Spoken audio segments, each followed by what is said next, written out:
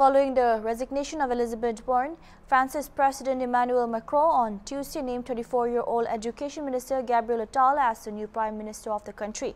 Attal will become the youngest and the first openly gay head of the government in France.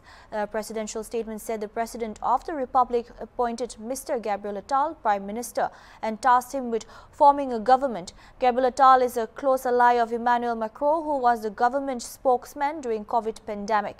He is one of the country's most popular politicians in recent opinion polls, who has made a name for himself as a savvy minister, easy on radio shows as well as in parliament.